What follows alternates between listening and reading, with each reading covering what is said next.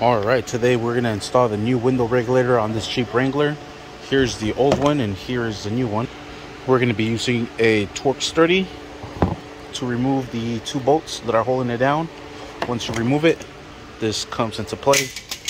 Put that to the side and we'll go ahead and lay in the new one. We'll start out from here and we'll go ahead and put this bolt into place. And we'll bring this down, but we won't tie it down until we have the other one into place. But this bracket's in the way, so we're going to go ahead and remove this motor. That way it frees up and we're able to adjust this and slide it up, put that bolt in there, secure it down, then secure this one. Then we'll be able to put the motor in through the other side and secure it down right here. So for that, we're going to be using a 10mm socket to remove these. So let's go ahead and remove these from here, and we'll just set these over to the side. We'll go ahead and lift this up and out. You might need both hands for this. All right, and there it is. Now we'll go ahead and bring this down. And now we're able to actually move this. So we'll go ahead and put our bolt into place.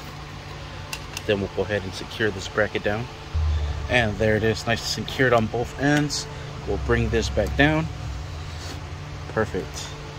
All right, and there it is. I have the motor through the other side. Now there's little latches here and here, so they're going to go into these little slots there. Then we'll twist them into place. So I think we're actually going to have to bring this motor down a little bit. Yeah, because those stems are not going to allow us to move this side to side. So let's go ahead and secure these into place here. All right, and there it is.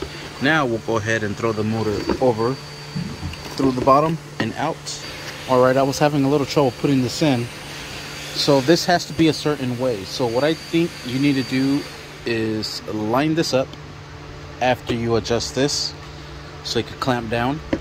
Then once you have that adjusted, then we'll go ahead and bring this down, secure it into place. Now put in the motor, because this has to line up perfectly with this gear, and this has to be in a certain spot in order for that to go in there, because you can still bring it a lot down.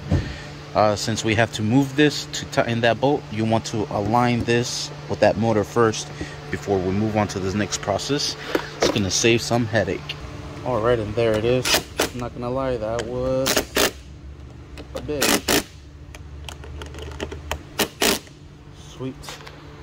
Now that motor is attached, compressed all the way. There it is.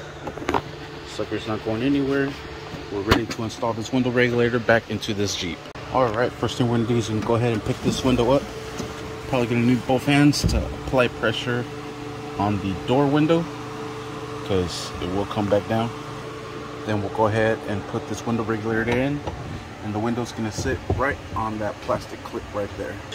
All right, what you wanna do is pass these cables through here, through the back. There's also a pigtail we have to plug in right back in here. So we'll go ahead and plug that in, pass our wires. We're gonna get both of these window regulator metal brackets inside of here. Then we'll start bolting it down. So we have to make sure we plug everything back into place, because we won't be able to get this off. All right, and there it is. I have the window sitting on the regulator. You can see it here. Now what we're gonna do is connect everything back together, and before we move on, we're gonna test this out, make sure everything is working. All right, I have the key in the ignition, and we'll see if it goes up. Haha, all the way and all the way down. Sweet. So it is working correctly. Now we'll just finish bolting everything down. Connected the main switch to this one here. That's where it goes to. This stays on the door, and this goes connected to this pigtail. This one here goes connected to this little pigtail here. The one that we connected behind the door is this one here. That goes back there. Then this one will be your lock switch. This one goes connected right into the main switch. So we'll go ahead and pull this one off. I'm probably gonna need both hands for this one. There it is. And we'll finish this off. So let's go ahead and continue bolting this down. we'll go ahead and secure all of these. We start off with this one, so we'll do it just like a tire. We'll do it crisscross.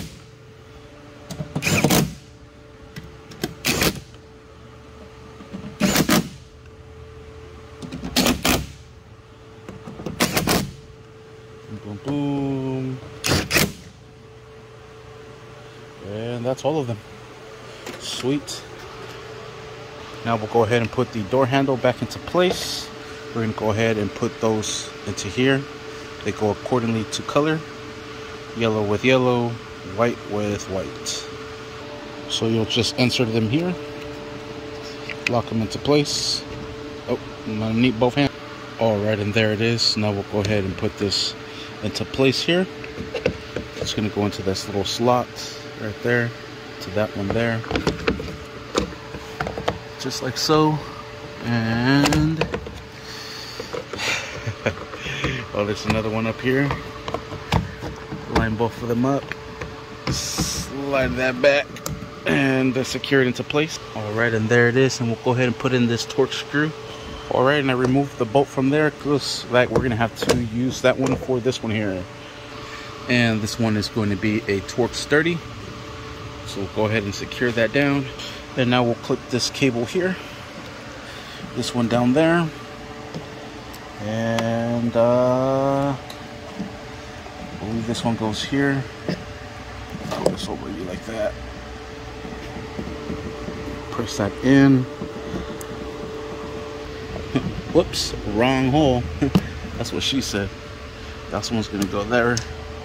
And then this one is gonna go right to the lock switch. So there we have it. And that is essentially how you install a new window regulator on this Jeep Wrangler.